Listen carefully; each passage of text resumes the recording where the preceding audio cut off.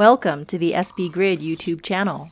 Software tutorials by developers, lectures by structural biologists, unique content brought to you by SBGrid.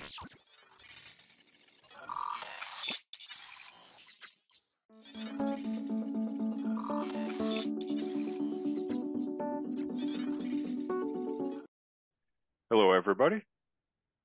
Welcome to the first SBGrid webinar since the last solar eclipse, or more seriously, the SBGrid webinar for April.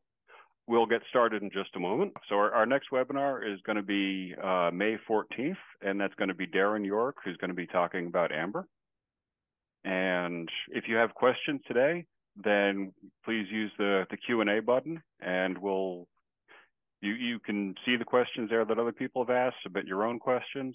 And this is a slight change from when we used to be sending questions to hosts in the chat. You can still do that if you'd like, but we've got the Q&A as well. And today we've got Brian Trippe joining us from Columbia University, and he's going to be talking about RF diffusion. So Brian, thank you for agreeing to present today, and thank you for joining us. And with that, I'll turn it over to you. Yeah, thanks for the introduction. And I'm pleased to be sharing this work on de novo design of protein structure and function with Rosetta-fold diffusion.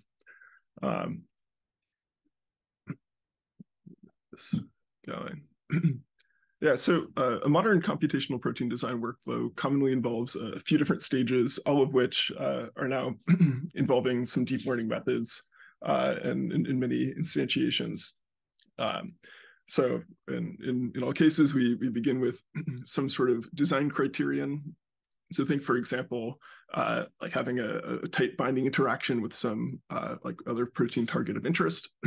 We then seek to identify a backbone for like a protein to perform that function. Then design a sequence to fold into that backbone structure. Assemble a large set of these. Filter them using some sort of computational filter to come up with a reduced set to then test experimentally, hoping for some like positive experimental success rate to then get a few candidates to bring to whatever other stages further downstream. So at each of these stages, we're now seeing incredibly useful deep learning methods. So in this group, I assume that everyone's very familiar with AlphaFolds, and in the context of protein design, this is like been shown to be an incredibly effective like tool for computational filtering. Essentially, saying when I've come up with a computational design model, when I take the sequence associated with this design protein structure, does AlphaFold fold this up into the same sort of shape as I've been designing for? Next stage, working our way a little bit further backwards here, is for fixed backbone sequence design. And this is a step at which like computational methods, specifically graph neural network methods, have been extremely effective. So in our work, I'll be talking about using protein MPNN as like a piece of software for fixed backbone sequence design. And then the first kind of step in this pipeline is going to be the focus of this talk, which is actually coming up with the backbone to put into this first stage of this pipeline. And Rosetta-fold diffusion that I'll be talking about is addressing this stage.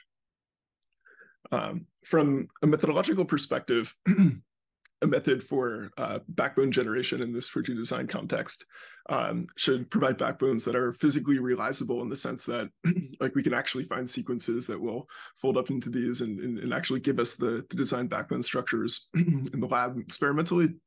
We want them to be functional with respect to whatever like functional design criteria we're starting with. And then lastly, we also want to be able to generate multiple diverse backbones. And again, this is something that's quite important in the context of this design workflow where we're going to be filtering things out at different stages. And possible generations can fail for often quite unpredictable reasons. Previous deep learning methods for this stage have really like failed to meet these desiderata. So Rosetta-fold diffusion is a method like for this backbone generation stage that allows us to not only come up with like new diverse realizable protein structures just by generating them conditionally, but also to handle a diverse set of different design criteria.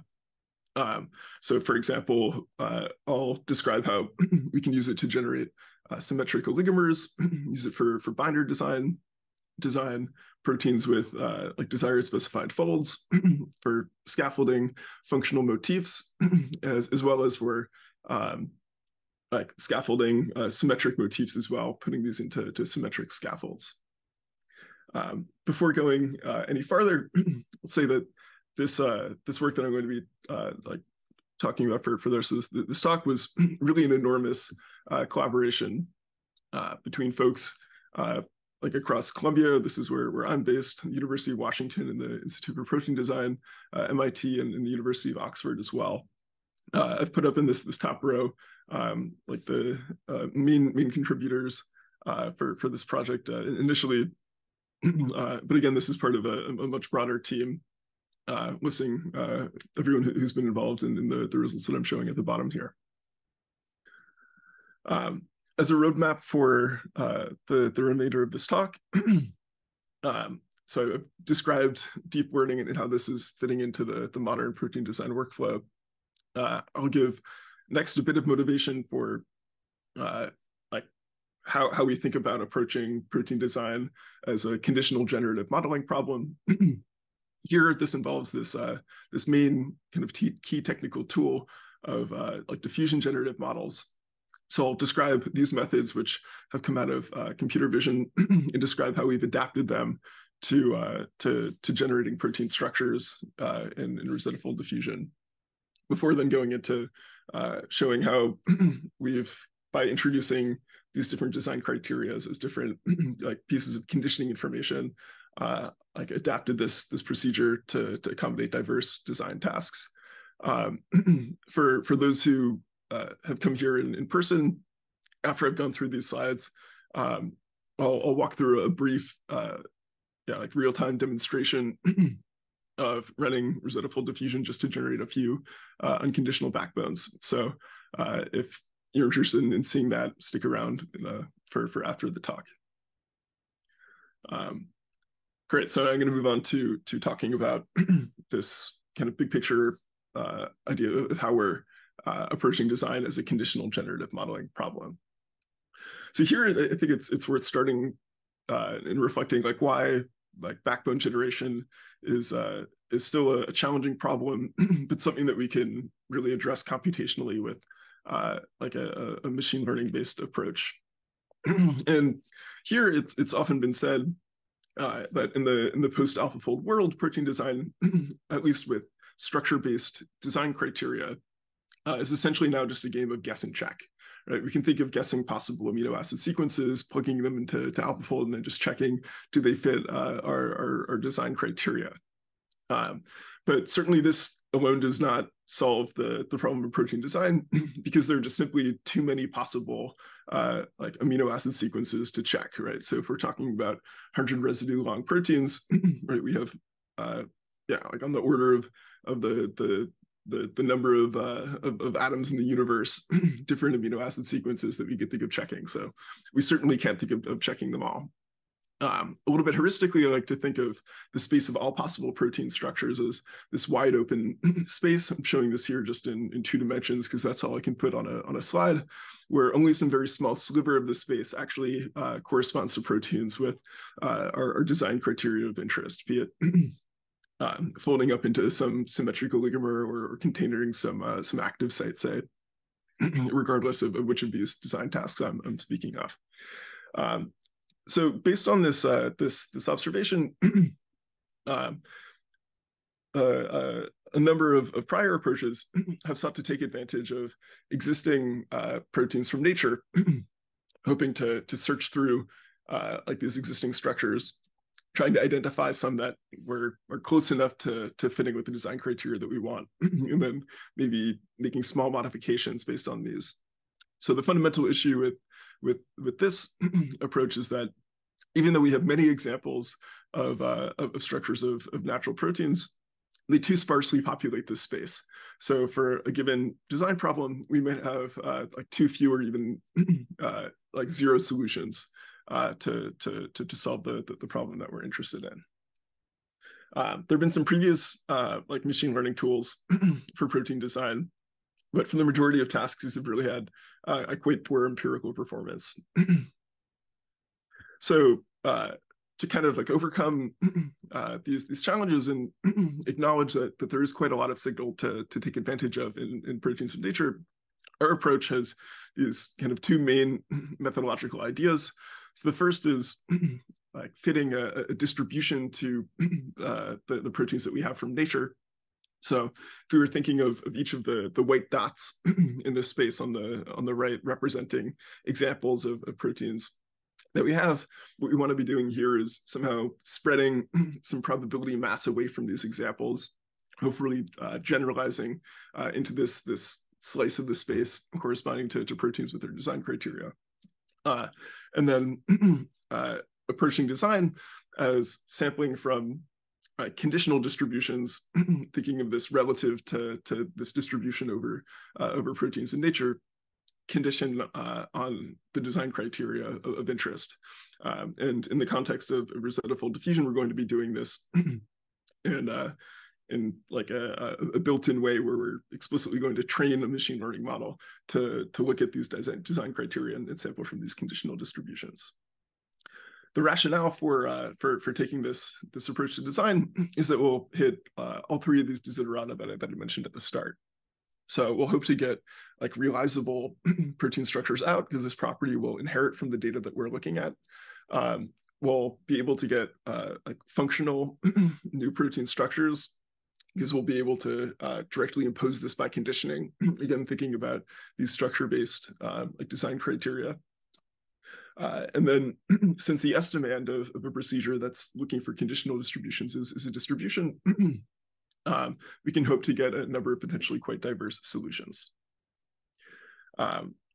So I'm going to talk, I guess, next about this first step or piece here, or how do we even think about fitting a distribution to protein structures from nature. So I mentioned at the start that the key technical tool that we're going to be using here are these diffusion generative models. And this is a method that has really come out of computer vision. So I'll describe how this works in this general case, first developed for like generating new images before describing how we've adapted it to protein structures. So the essential goal accomplished by a diffusion generative model, as with like any method for distribution estimation, more or less, is to sample from some approximation P of another distribution Q that we have access to only through examples that I'm going to write as X naught.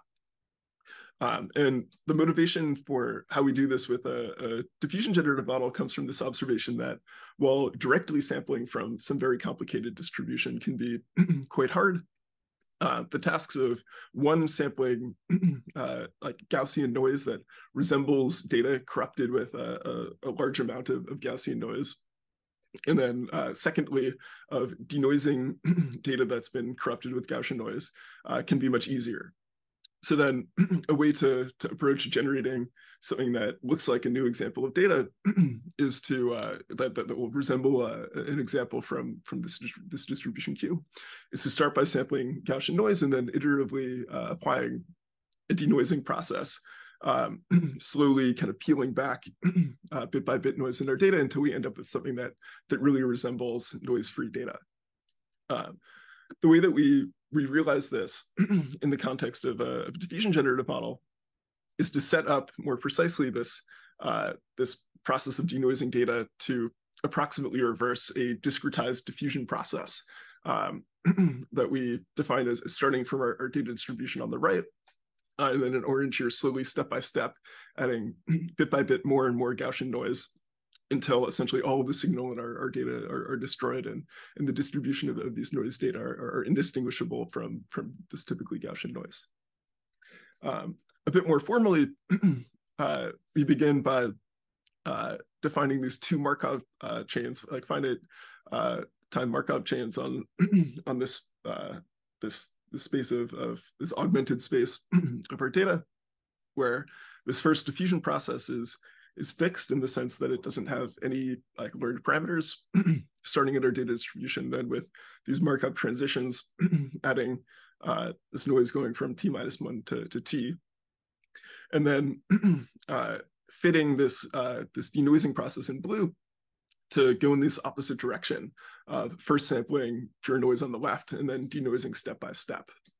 The intuition for this is that if we're able to choose this first marginal distribution for this this fitted denoising process, so p of x big T here, to roughly match this implied like marginal distribution at time big T of Q, and if we're able to choose each of these transitions of P to roughly match the implied conditionals of Q, then the distribution that we'll get from P at time 0 will roughly match what this this desired data distribution at time 0 is, Q of x naught.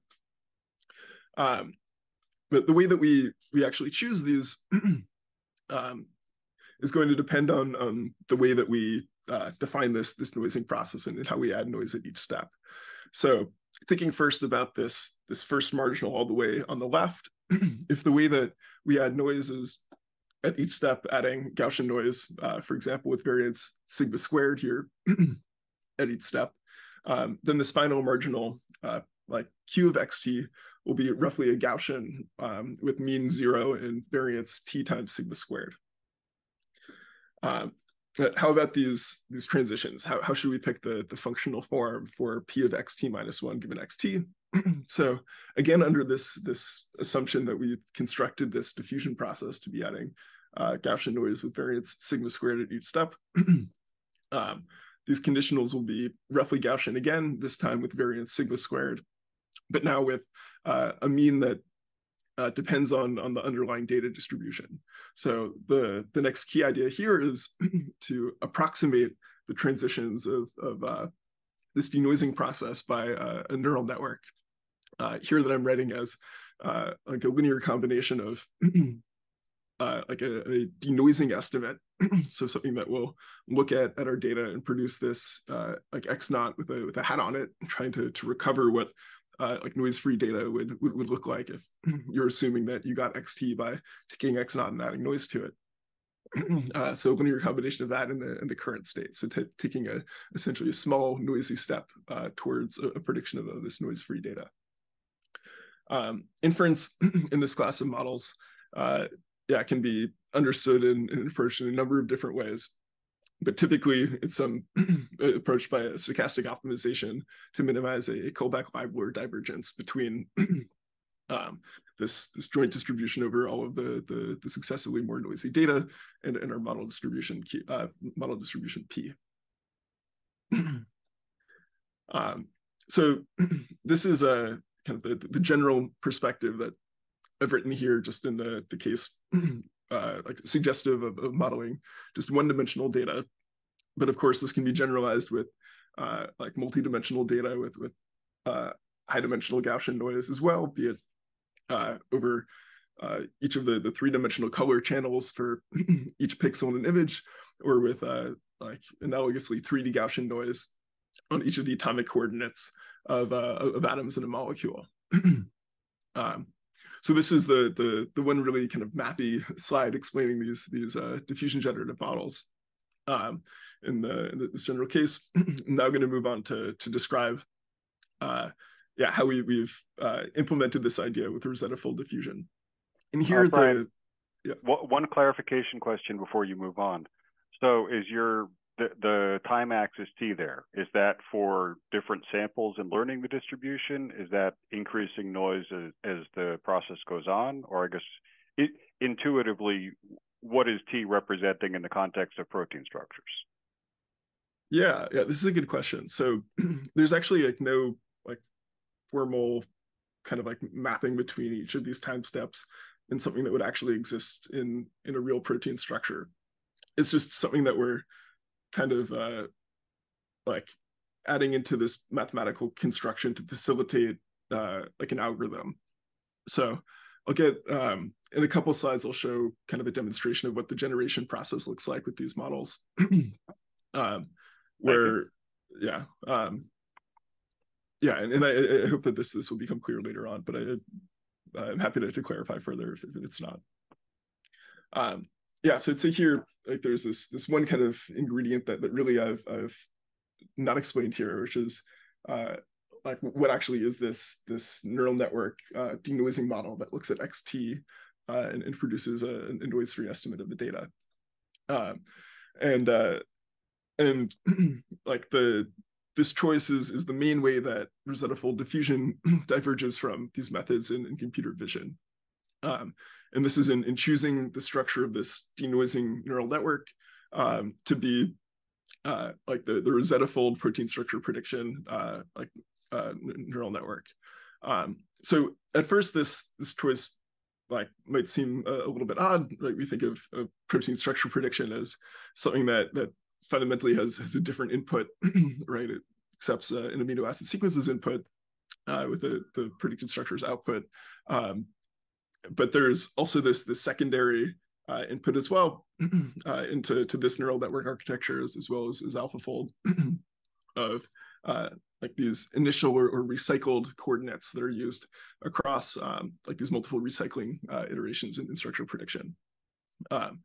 So when we use this neural network architecture for RF diffusion, instead of thinking of the like this input corresponding to amino acid sequences, the main input, we in fact actually mask that out and then input these like this noisy state XT, these diffused coordinates as that input there, and then interpret the output of this and train the output of this to be corresponding to this denoising prediction.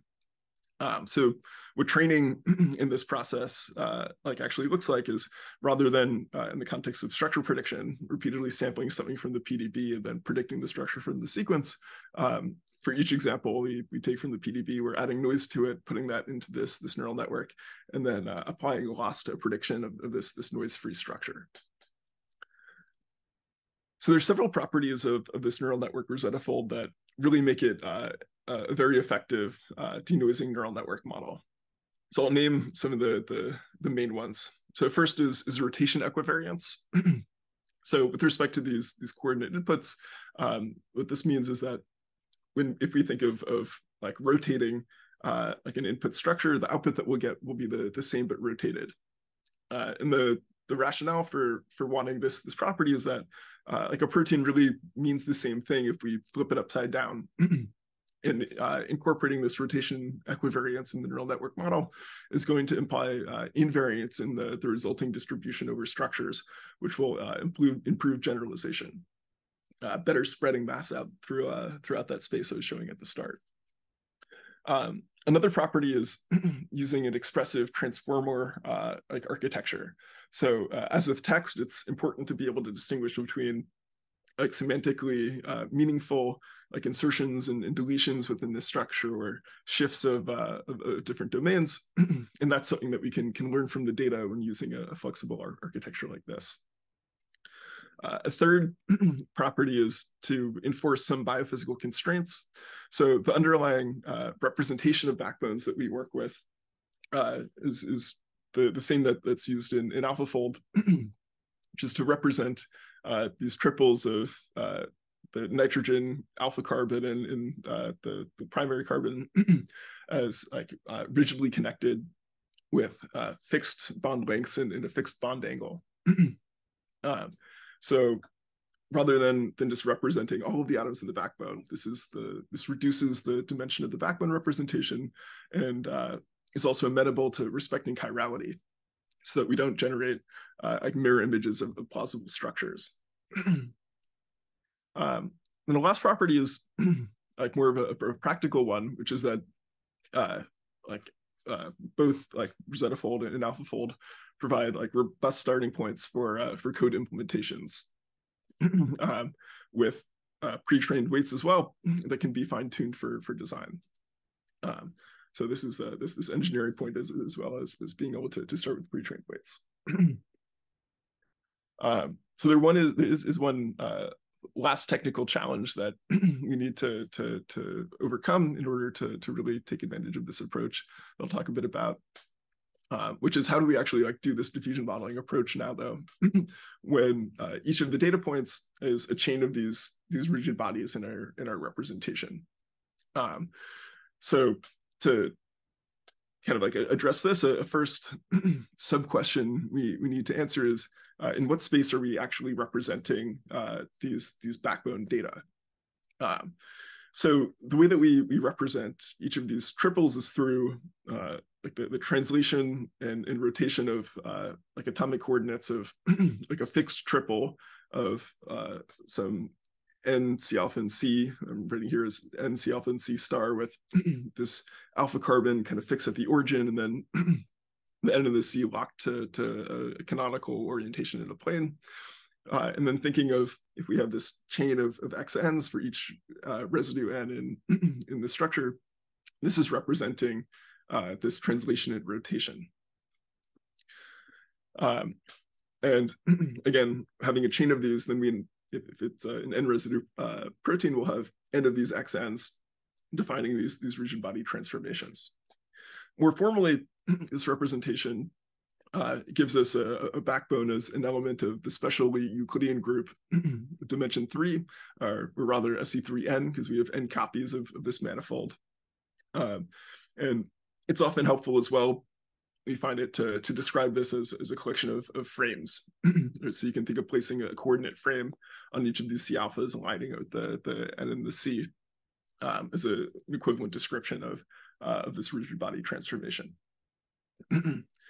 So to then apply a diffusion model to this this representation, we extend this method of like Riemannian diffusion modeling from this paper I'm sitting here as number 1, where the key idea is to rather than approximating the reversal of like a discretized like Brownian motion in Euclidean space that can be well described as using Gaussian noise, to approximate the reversal of a generalized Brownian motion on this manifold of rotation matrices or on these frames. So what this looks like here is we have this forward process, the one that's going to be fixed that we're going to use a neural network to reverse. That starts with frames representing like all of the coordinates in the backbone, and then slowly destroys that signal, leaving us with these random frames. And what we've found is that we can actually, within this framework of Riemannian diffusion modeling, fine-tune Rosetta fold using this SE3 diffusion kernel on a denoising task.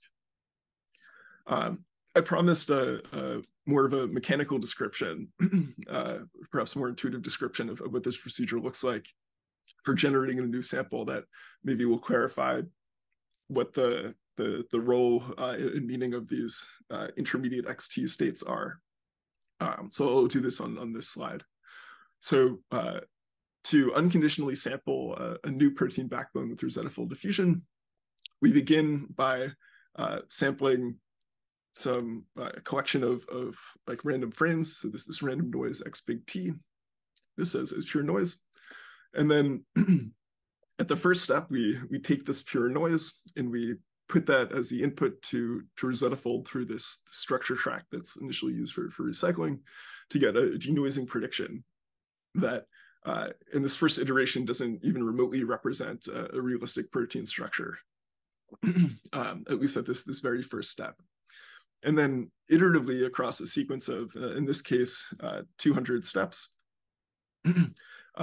we take this sort of noisy step interpolating like towards this denoising prediction. And you can see a visualization of this process here, where at each of the steps, we're getting this denoising prediction, and about half of the way through this structure, about time step 100, we start to see these like more realistic like structures forming. Here we have this like 3 helix bundle here, the denoising prediction. And then slowly on the left, you can finally see towards the end, the XTs navigating towards the structure. So they match here at the final stage of that. And it's really only this final X0 that we then ultimately care about as a design. Here I'm showing 12 unconditional samples from Rosetta fold diffusion generated in precisely this way, with just some annotation of the helices and sheets from using PyMol on top of just this simple backbone description. So I mentioned AlphaFold as a main source of computational validation here. What we find somewhat shockingly is that, right, when we take these generated backbones, propose a sequence for it with a fixed backbone sequence design method, protein MPNN, that I mentioned at the start, and then take this single sequence input, put it into AlphaFold, and compare the folded structures, we find that they can extremely closely agree with the generated designs. So I'm showing this close alignment with the overlay of the generated backbone here in gray with the AlphaFold predicted backbone in pastels. Experimentally, we find that yeah, these are quite diverse and realizable as well. In this case, I'm showing validation here with a circular dichroism. These results actually of a CD melt, where we find as well that yeah, we end up with extremely high thermostability. So without the secondary structure like changing much at all when we are raising up to 95 degrees Celsius. All right, so now I've talked about how we're approaching protein design as conditional generative modeling in the abstract, and then this first technical ingredient of diffusion generative models and the adaptations to protein structures. And now I'm going to move on to this next piece of like introducing various sorts of conditioning to approach diverse design tasks. And I've given a bit of an outline of these before, and I'll walk through yeah, the majority of these design applications in the next several slides. So first variety of conditioning information, which is useful to include in some cases, is like secondary structure information and the adjacency of secondary structure and like elements. So this is a fairly prescriptive way to describe a protein fold.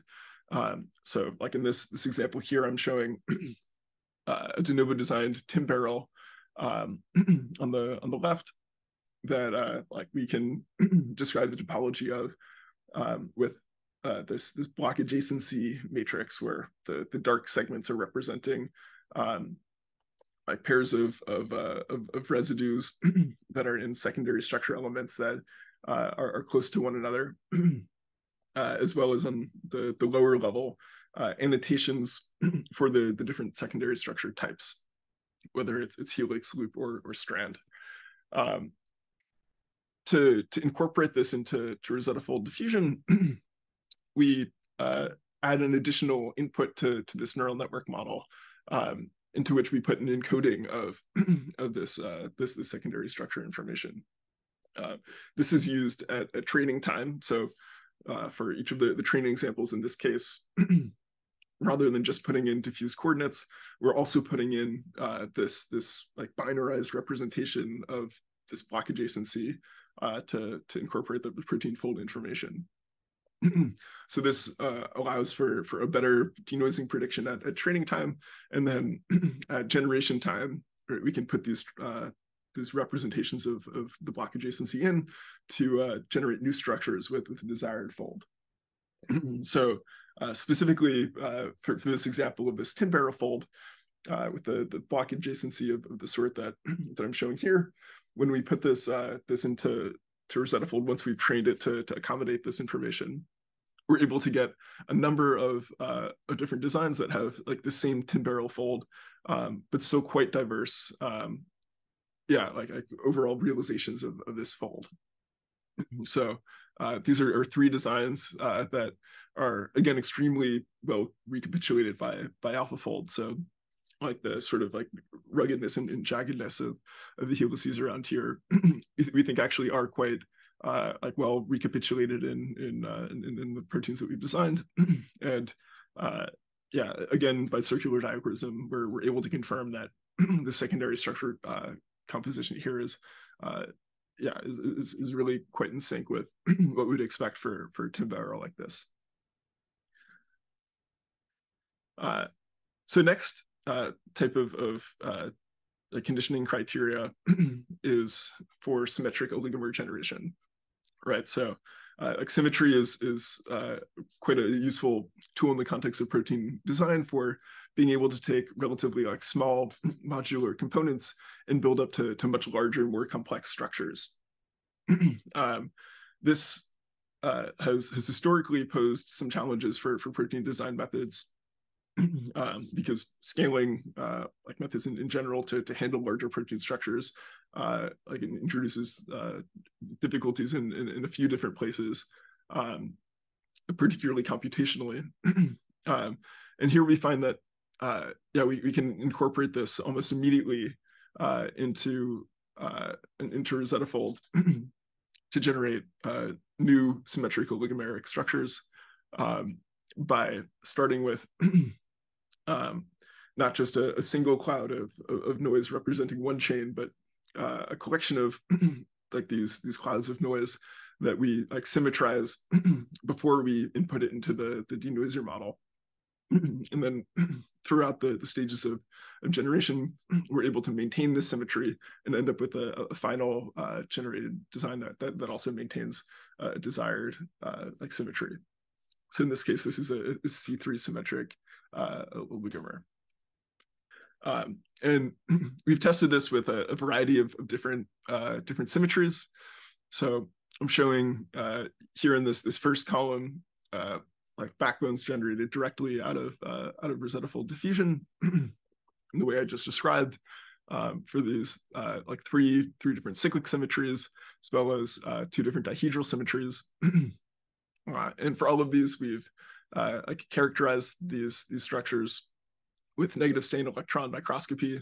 And you can see on the right that the 3D reconstructions from EM are relatively closely aligning with the design models. Another example that I'll talk about is motif scaffolding with symmetric motifs. So I mentioned like this core capability earlier on of being able to motif scaffolding of taking some say putative like active site for an enzyme would be an ultimate goal, but maybe a binding interface that's been known from like a fragment docking calculation, and putting that in the context of some design scaffold is a way to approach design problems.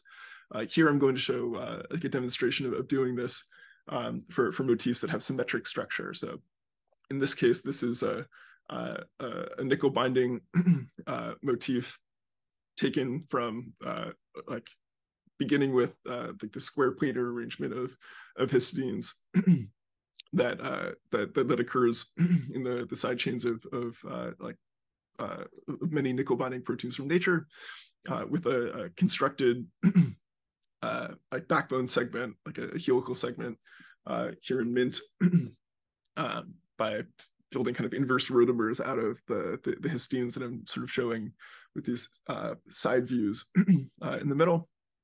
And then on the right is one example of a design scaffold. So this is for like C4 like monomers, and then this conformation on the right. So for this, we can again see that what we're generating is a realizable molecule through electron microscopy, with a reconstruction that agrees with the design model. To test that this is functional, we can do this using isothermal calorimetry. So for those who aren't familiar with this technique, the main idea is to get in a test tube some of the designed protein, and then add nickel into the solution and measure the heat release. So in this experiment, what we expect to see is that as we add nickel into the solution, we'll have heat release until we hit an expected saturation point when there's like a 1-to-1 ratio of the designed protein and the nickel that we've added in. And indeed, this is exactly what we see with this designed protein of seeing a heat release until we hit the saturation point, at which point we sort of drop down to the level of the control. This is another case where we've been able to demonstrate the ability to get quite like diverse solutions. So these are just 12 of the experimentally like validated examples that we have here. In this case, there are like 44 computational designs that we tested, with 18 of them having detectable activity by isothermal calorimetry, so about a 40% success rate, which was pretty exciting. The last example I'm going to talk about here is a form of conditioning information that we've implemented into result-full diffusion, is for like de novo design of like protein-protein interactions. So in this case, you can imagine starting with some desired target to which you want some small binding protein. And then in addition to having this target, it's often like desirable to specify like where precisely on the surface of that target we would want to binder.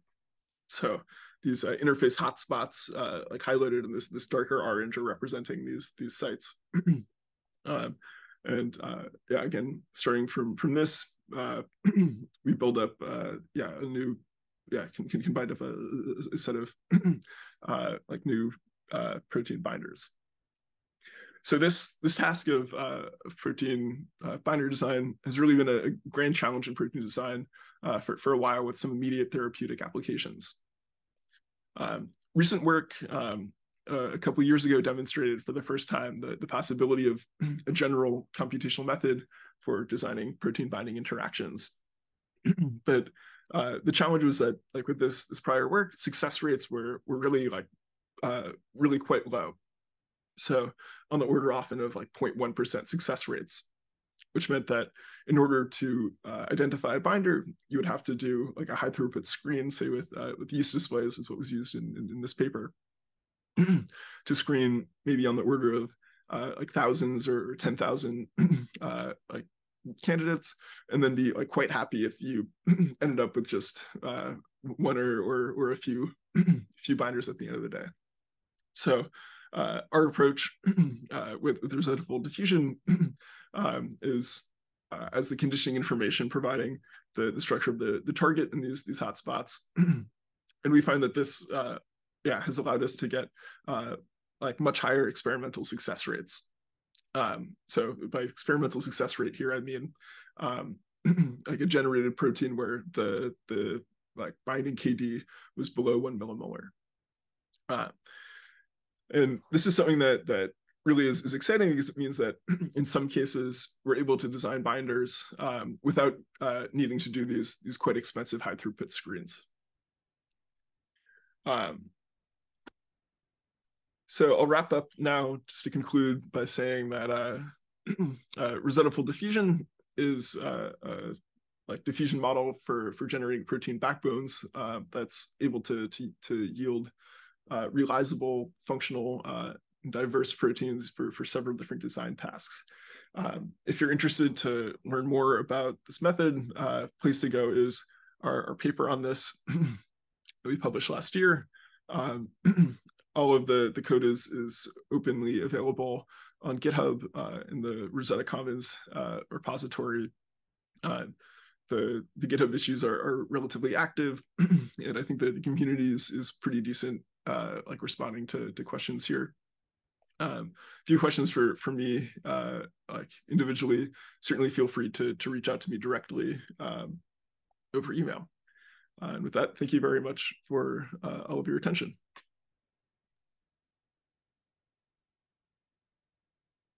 And I'm happy to take any questions. Thank you very much. That was fascinating talk. And if I'd held my question, you would have answered it a couple slides later. So yeah, for folks in the audience, if you have questions, feel free to use the Q&A feature or send messages to me in chat, and we can unmute folks.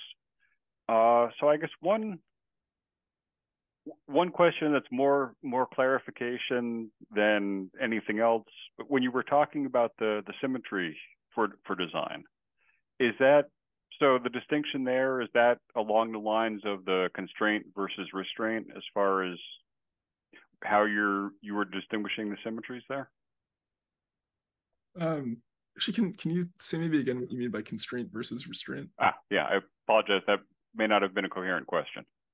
So basically the model there is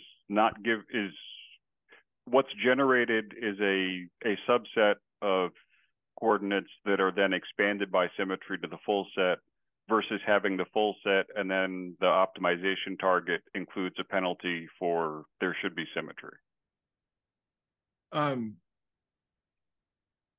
Yeah, so I think there may be two questions here that I can unpack. So first is, are we generating like through the generation procedure just a single monomer or the entire oligomer?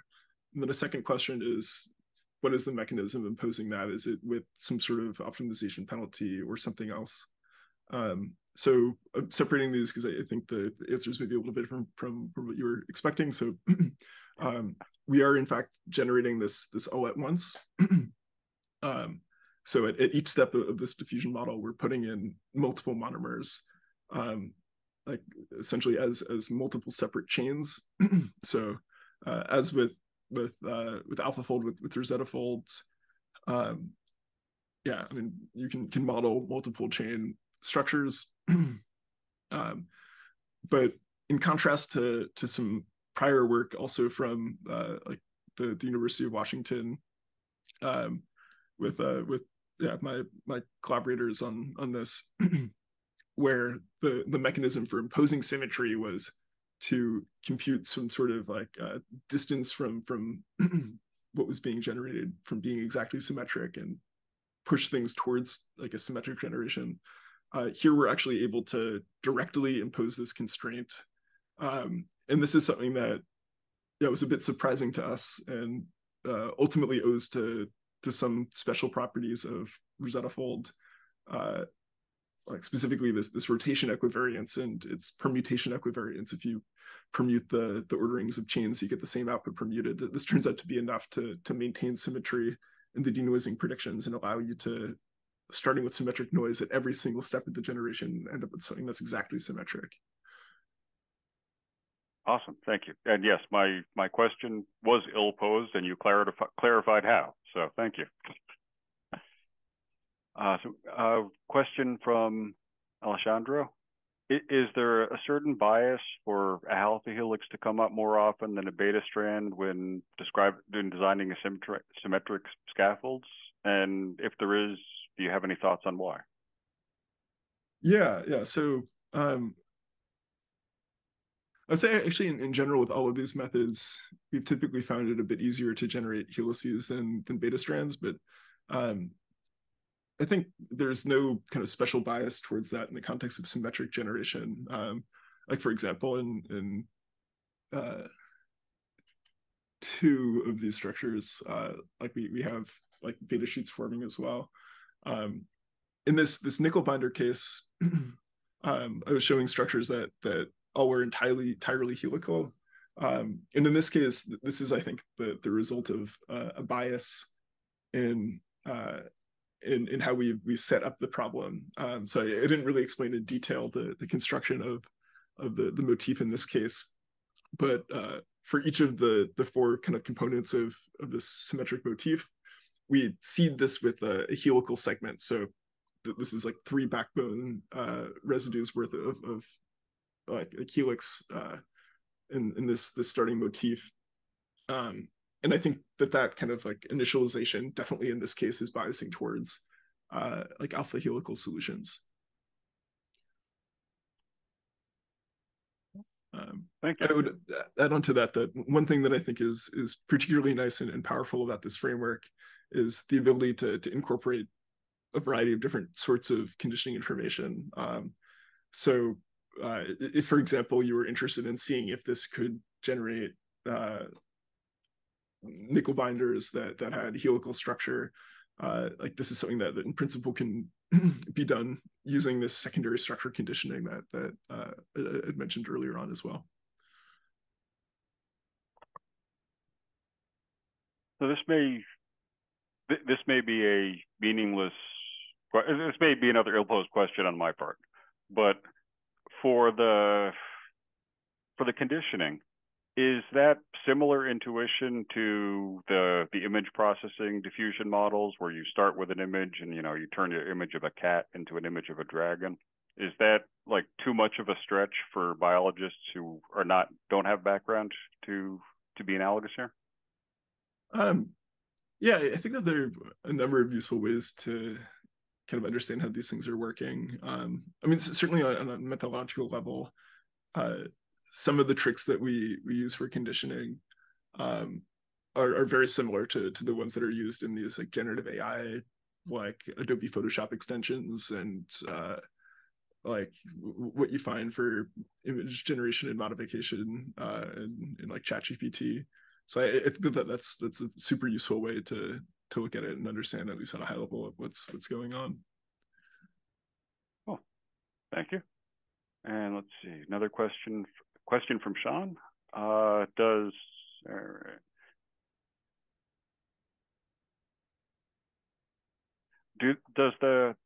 In your experience, does the IPTM/PTM scores from AlphaFold monomer, how would those compare as a validation metric for RF diffusion in terms of assessing the likelihood of a good binder or a poor binder?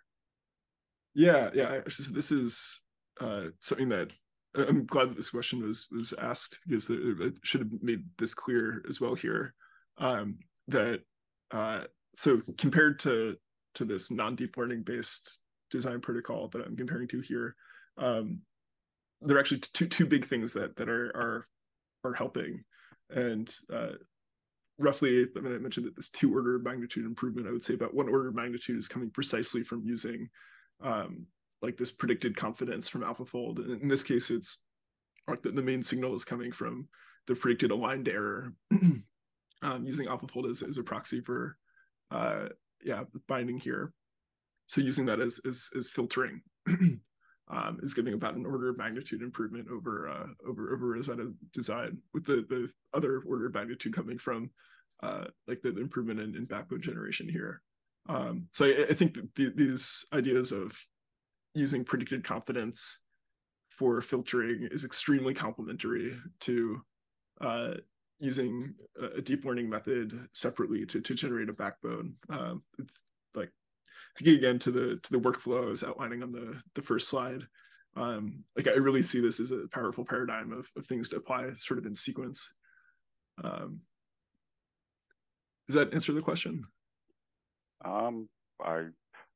I think so. And Sean, I will defer. Yes, we have a thumbs up. Okay, great. And another question from Alejandro. So, understanding that designing the binders against polar sites tends to be harder, has that seen improvements lately? Not as much as we would like, I would say. So there may be some recent progress on this that I'm not totally caught up on, but for the most part, I think really where these methods are being very powerful is at this stage of generating like new backbones with exquisite shape complementarity, and then passing back to like other existing methods. Specifically, we're using protein MPNN to design the side chains. So for these results, this is using like a roughly 2-year-old method for generating like everything with the side chain. In fact, actually entirely agnostic to the placement of side chains, just choosing the amino acid identities. And I think that kind of comes with a certain level of coarseness in the representation that is not really adequate for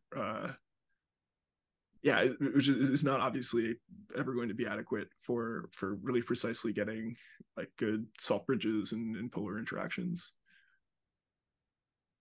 So it's an enormously, I think, important area for future improvement. Oh, thank you. And I mean, you're mentioning 2 years has me reminded about machine learning years are kind of like dog years, where yeah. things progress very rapidly. I guess do you have a sense for the size ranges that are typically accessible for designing proteins? Okay, that was another ill-posed question. So, like, with I guess, a realistic workstation or a typical workstation or possibly typical institutional cluster, is there a certain size that you'd say, whoa, this is too big computationally, or, this is fine and that you should be able to run this with no issues? Yeah, I would say, I mean, like with gradient checkpointing and things that we have on by default, I think even on like a relatively small GPU can go up to maybe 600 or 700 residues for creating a structure. I mean, I would say that since it's so relatively hard and expensive to synthesize DNA for a protein that's that long, that's kind of getting beyond like how big we know that we can build, like having things that will actually work experimentally, but certainly up to that length. I mean, if you're willing to wait like an hour for a generation is yeah, reasonable on a single like GPU that isn't tiny. And we've seen produces backbones for which, with this fixed backbone sequence design protein and PNN method, like we can get sequences that AlphaFold will really quite accurately predict to be that structure. Cool. And yeah, that's a very good point. Like, you're going to be fundamentally limited by, you'd probably like to produce the actual protein you're designing.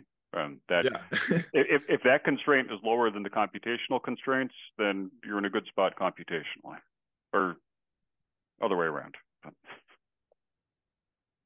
All right, I guess one last call for questions, and then we've got about 5 minutes left. Do you want to try to? You'd mentioned the collab fold if there was time. Do you want to try to fit that in, or? Yeah, I think actually I'll go. I think I don't have enough time to go through that, but I will maybe pause and just give a cell for just to point out the GitHub repo that we have. So this is real code. You can find it on GitHub. If you're looking for like a quick entry into like seeing that this actually works and can run, there's this collab notebook that Sergey Ovchinnikov put together, which is super nice. And I encourage you to take a look. Just FYI, what's on your screen is your slides, not your GitHub. Oh, okay. Let me change this then. Your collab was up for a moment and then it flipped. Okay. Can you see GitHub now? Now, yes. Okay. Awesome. So saying this is the GitHub. It's the link that I had up earlier. Rosetta Commons RFdiffusion. And then if you're interested in this collab notebook, you can open it up and run it and see a new generation in about maybe 5-6 minutes. Cool. All right. Well, yeah. Thank you very much. Thank you again, everyone, for your attention.